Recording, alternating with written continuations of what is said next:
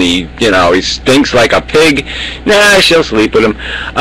So I mean, yeah, well, you're talking like a woman because you don't care. I mean, I really don't want to be born into the world with like, a vagina on my ass and one testicle. I mean, I don't want to be some kind of, whatever thing, and just, oh, well, Gary's just one of those, he's just an everything kind of guy. He can go any way you want, it doesn't matter. I mean, I don't know. I mean, it just ruins the whole Romeo-Juliet kind of story if it's androgyny and androgyno. I mean, what the hell is that? What, are they going to go out and skip? They don't have sex. They just go outside and skip together. We skipped to my loo, and we had a nice skip together, and but a family doesn't like us skipping together. I mean, I don't know. There's a point where this androgynous thing goes too fucking far. I mean, I don't know. There's a way to do it where we just snap our fingers, and we all fall into this whatever mushy, whatever it is, this, we could just eliminate the race thing and eliminate the sexual differences and all that kind of crap. All right, fine, but I don't think, the road getting there is just so fucking hard. I just don't see it happening tomorrow, and I just wouldn't want to be born into a world where I'm, I don't want to be too fucking different. I mean, if you're different, like 12-inch penis different, okay, but different where you got like a 2-inch penis, that sucks. And like, who wants to be a woman with a mustache? I mean, fuck. It's not a win, you got a mustache when you're 13. Cool.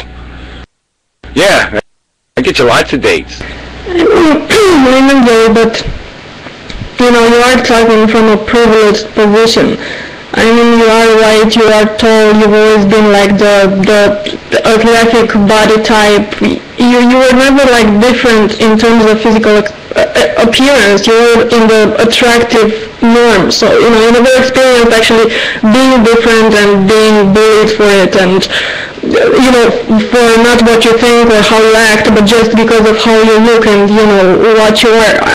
I think I can empathize. I mean, I know anything but I don't think you're being fair, okay? Because I was a runt, all right? I was the smallest kid in the class. When I was in high school, okay? When I was in high school, I only weighed 97 pounds. When I was 13, 14 years old, I still weighed under 100 pounds. I was a little runty, awkward mess, all right? I had nothing going for me. I could barely speak English.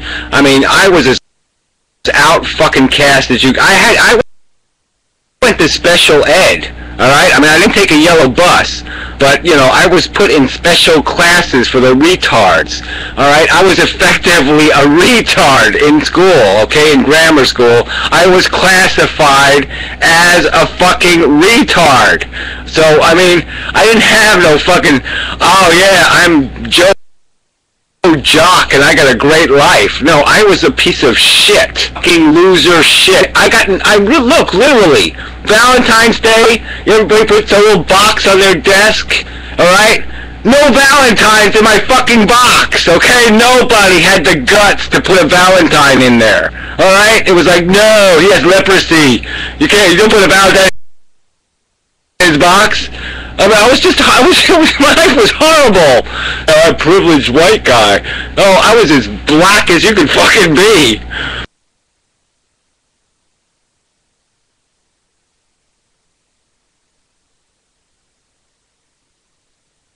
Well, up until high school, I was actually fighting with all the guys. I was pretty much a tomboy. I had short hair and I was skinny as old fuck and I hated fucking guys. Oh my god, I just thought they are so annoying. When they reach that age, above like 7 or 8 years old and they start developing some attraction to females, not sexual attraction, but they realize they are different and they have this, confusing feelings. So, the best way to express themselves is to hit them or to do nasty things to them or to be motherfuckers that would fight to them on a daily basis. Yeah, my only saving grace there was I had a twin sister. So she's the only thing that really saved me. If it wasn't my sister, I would have been dead. I would have died. I would have died in grammar school, if it wasn't for my sister. What's the age difference? Oh, age difference. You're twins. Duh. Yeah, so we didn't have much, 10 minutes. And you were in the same class and shit? Yeah, well, we were when we were really young, which was really good for me. You know, because like I said, she was without my sister, I didn't exist. You know, outside the house. You know, I ignored her in the house, but you know, outside the house, if she wasn't there, I was like a cripple. And then they deliberately separated us because they said, oh, they're too dependent on each other. And so they deliberately, around 6th grade, forced us into different classes. And that's when everything went to shit for me. I mean, my life just turned into absolute crap. Because I didn't have my friend anymore. You know, I didn't have nobody then. Then I was completely alone, retard, loser, piece of shit, and I was a non-existent human. Yeah, I'm sorry for the white guy thing. I mean, I always imagined that you were a weirdo when you were a kid, but I always thought that you were like a good-looking weirdo. For some reason, I don't know. Yeah, I think I was good-looking, but it doesn't, you know, when you're, you know, like I said, when you're enough of a loser, it doesn't matter. But you know, you said short hair, you know, until I was in my teens, I had a crew cut. So I had white hair, all right? Crew cut white hair, which is essentially being bald. You know, no eyebrows, you know. So, I mean, I did have some defects. And I had a big lumpy head. Look at me, and I saw some pictures with you as a small child. You didn't look like you. I mean, you were cute. You were really cute. You didn't a big hat. Yeah, well, okay. I'm just saying, yeah, I didn't think I was terrible, but I'm just saying I was, you know, it just didn't, I had no self-esteem, absolutely none. So even if I did look like anything, I didn't know what it, you know, I had no way to make it turn it into anything. So it just had no relevance to me.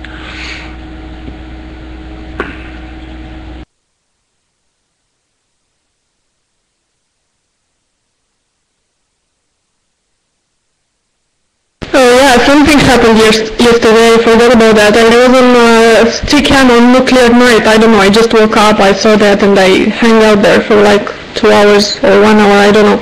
And while I was on Stickam, my cat comes in and out of the house, and it was really pouring raining outside, so she was at the window, you know, meowing and stuff, and I opened the window and she was soaking wet, like looking, you know, all bored and weird and stuff, and with a little bird in her fucking mouth. And oh god, it was so fucking disturbing. I just shut the window and let her outside, and she was meowing and she wanted inside, but I just couldn't open the window again and see that shit. So yeah, she suffered for like 2 hours outside while she ate the bird or whatever it did with it. Yeah, that's the disadvantage of young cats, you know, as they really, you know, they have to, you know, once they get a little bit older, you know, they get kind of lazy, and so, you know, they still chase, but they don't catch too often and do much. I mean, my cat now, it's like he'll harass the chipmunks. He'll catch one, and he'll just sit with it for a while. You know, they'll like talk to each other, and they'll say, well, yeah, well, what's it like? Yeah, my neighbor's whole scenario he was watching with the cat and this chipmunk, you know, and it didn't kill it, you know, it just kind of messed with it a little bit, played with it a little, and just said, the hell with it, okay. You know, and just went its separate ways. So it's like it's lost the killer instinct. But, you know, the last cat was just brutal. I mean, everything. And it wouldn't eat, it only ate the heads. So it would just eat its head and just swallow the head whole. And it was just, it was amazing to watch. It would just, you know, it was just like an alien or something. It would just gulp it down, you know. I don't know, to me it was, I think it was one of the most disturbing things I saw. I mean, I did rescue another bird from one of my cat's mouth this summer, but this one, it was raining and the cat looked like shit and the bird was all soaked and, you know, with the eyes closed, and she was like, pew! Oh, no, it was horrible.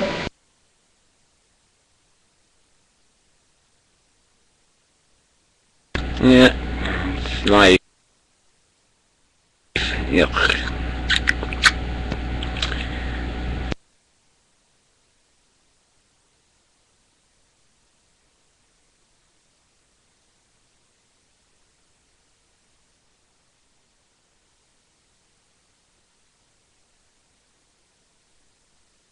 So how you doing, Anna?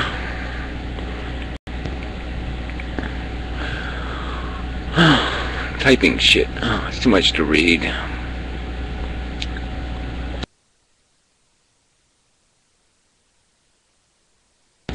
well, Paul's ego isn't exactly social. I mean, come on.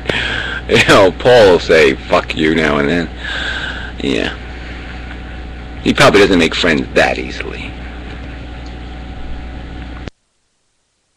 Gary, did you read that link somebody posted in response to one of your videos later in the week? I forget who it was to, but I remember the link. It was to a professor, South African professor named David Benatar from Cape Town University. Did you by any chance read that? The guy's got a new book out. I think it's called like Better to Have Not Existed or something like that. Yeah, I don't know. Was that the New York Times link? It was in New York. Yes, it was. It was in New York. Yes. Yeah, okay. Yeah, I read that previously, so I didn't go to it again. So I remember it vaguely, but yeah, I mean, it's, you know, it's a book actually somebody was going to send me, I think. But I haven't gotten it yet. People say they're going to send me things, and they never do, which is a little irritating. And then other people, of course, are very reliable. Send me stuff they shouldn't. Yeah, well, anyway, I went and typed this guy's name into Google and YouTube to see if there was anything there on him, and I found a couple 15-minute videos on YouTube. Interview that he did on some South African. Yeah, sorry about that. A lot of echo. Interview that he did on a South African radio station. You might have heard that one too. It's pretty good. I'd say it's worth the 30 minutes to listen to him. The host who's interviewing him kind of interjects her opinion quite a bit, but it's still a pretty good interview.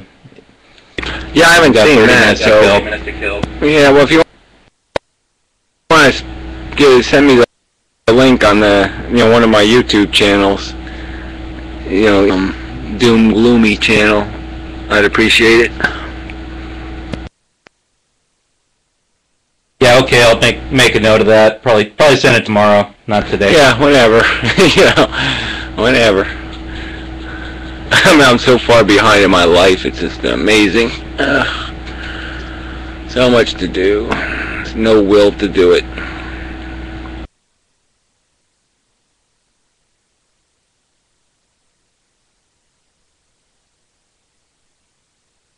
The stupid arm thing is really pissing me off. See, I mean, I had this bad rotator cuff thing. I tore my arm all to pieces about 6 or 7 years ago. And I couldn't even use it at all. I mean, I couldn't throw a baseball or do anything for a couple of years. And it got better. I mean, it just got better. And it's been, like, really good for 2 years. Now it's fucked again. It's just, really, it's really not nice. But I mean, you can see how little things like that could just drive people insane over time, with migraine headaches or some other kind of aggravation. It's just like, oh man, this is just just makes life so much more difficult.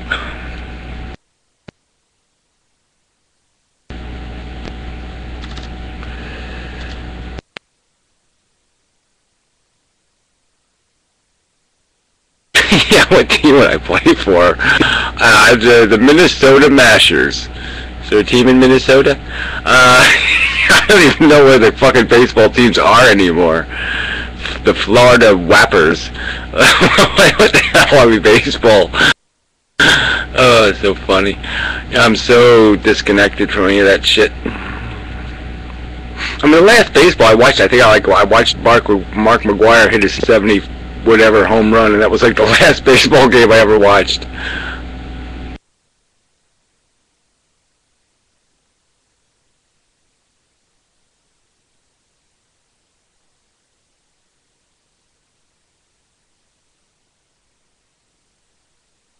Yeah, well, you gotta smoke when you're playing baseball. Yeah.